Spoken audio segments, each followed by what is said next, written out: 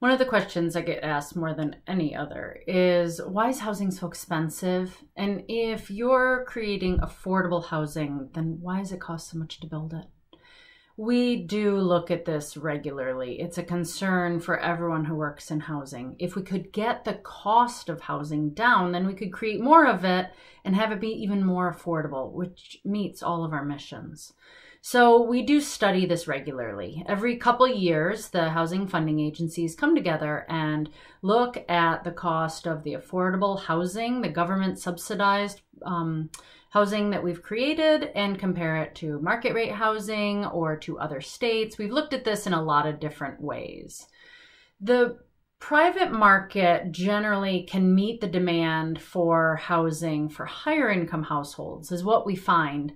But it's really difficult, if not impossible, to deliver housing affordable to Vermonters with lower incomes without some kind of public subsidy. And so we looked at this somewhat recently and did another study of it, and I want to go over some of the findings. And the findings summarize that while affordable housing developments costs in Vermont are in line with the costs that we see more broadly across New England, public resources for affordable housing remain limited and insufficient to meet the full extent of our residents' housing needs.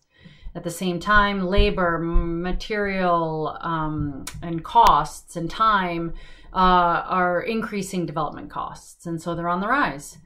So the study that was done, we hired some national experts who had studied this matter in other states and actually nationally. And there was a study of 105 affordable housing developments just from Vermont that included over 3,400 apartments that had been developed over the previous 10 years. And the report found that using 2016 dollars, because inflation always comes into play here, but using 2016 dollars, the median cost to build or rehabilitate each apartment was just under $228,000. But it's important to inflate those figures to today's dollars and recognize that since the pandemic began, costs for labor and materials have escalated far faster and sharper than ever before, and so that median is no longer what is typical in Vermont. This was done well before the pandemic, this study. And there were several key findings. One is that larger projects have significantly lower per unit costs, which one would expect with an economy of scale. The trick here is that there are many parts of the state where larger projects are not feasible, either because they lack the infrastructure, there isn't enough demand, or there's lower local density limits. And so the need for small community-based housing developments limits our ability to contain costs by only funding large developments. Also, in our state, we fund both new construction and rehabilitation projects. And over the previous decade, new construction has been significantly more expensive than rehab projects. So it costs, the study found, on average, $77,000 more dollars per housing unit to build new rather than undertake a moderate rehab of an existing building. Also, another finding is that age-restricted properties in the state do tend to be lower cost. On average, the per-unit development costs were $64,000 lower for age-restricted properties than for what we call general occupancy properties, where anyone can live there. That said, based on the state's demographics and housing needs, the state's housing policies promote housing that's available to all residents regardless of age. And so there's a limited amount of age-specific new construction housing taking place. Making use of historic tax credits does appear to be associated with higher development costs. So if you're taking a historic property, probably in a downtown, and you need to maintain a lot of those unique features that highlight the historic nature of the building, it will cost more.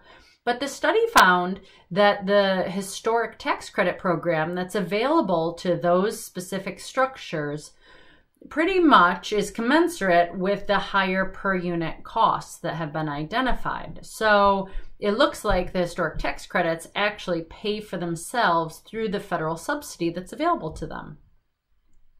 Another way that cost of housing can be impacted is when there's energy efficiency or green building interventions that have been made to the property. Now, we didn't, as a part of this study, we couldn't look at the life cycle costs of a building and to see how upfront investments in energy efficient features and heating systems and the like paid off over time because of the lower operating costs. That was beyond the scope of this study. But we do believe that those interventions do create savings in the long term that could offset some or all of those upfront costs. Another thing that drives housing costs is permanently affordable housing with deeper income targeting and supportive services tend to be more expensive than plain vanilla general occupancy housing. The development sometimes can include community common spaces, offices for social service partners to meet with residents. And so the additional space or certain facility features is often essential for providing those services, but it does impact the per unit costs we see. And finally, projects with more financing sources tend to have slightly higher per unit development costs. So in some cases, that is just an indication of a more complex and costly project and that it needs more funding sources rather than the number of funding sources driving up the cost. But there is marginal direct and indirect costs associated with each additional funding source. So as a part of this analysis, we looked at trends in affordable housing development costs in Vermont and compared with market rate trends, and we found several high-level findings I'll review.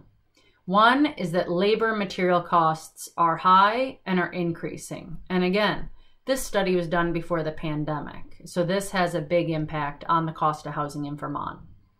Additionally, our affordable rental housing developments in this state lack an economy of scale. Developments with larger unit counts are usually more cost effective, but we're limited in how big we can go because of what the need is in our rural communities as well as what communities will accept. Locally required fees and conditions do add cost. Local jurisdictions that put restrictions and fees and conditions on development do have the impact of rising costs.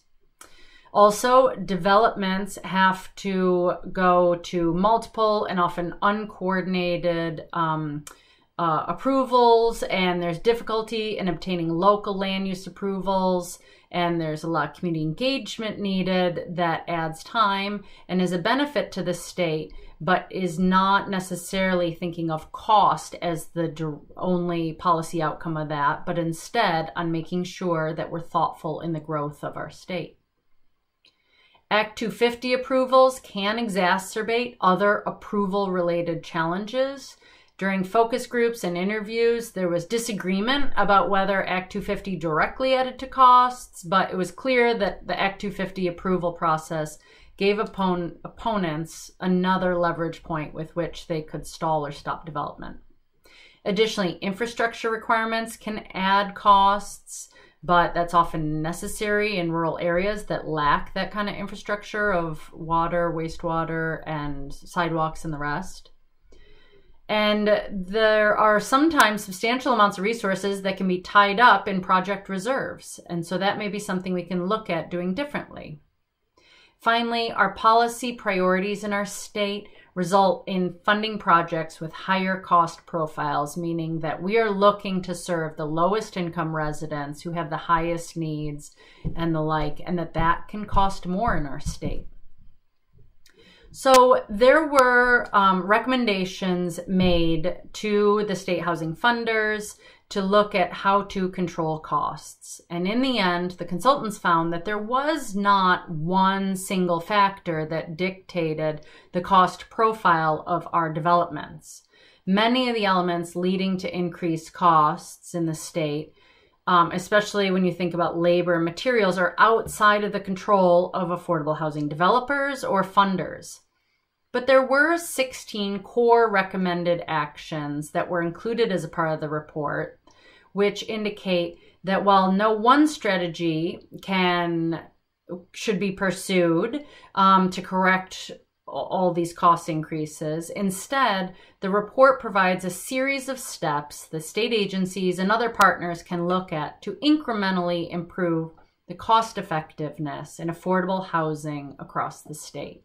So it will take many years of progress toward achieving these recommendations so that we can achieve this goal to try to make affordable housing even more affordable by making sure that every invested dollar is producing the value that we want to invest in our communities.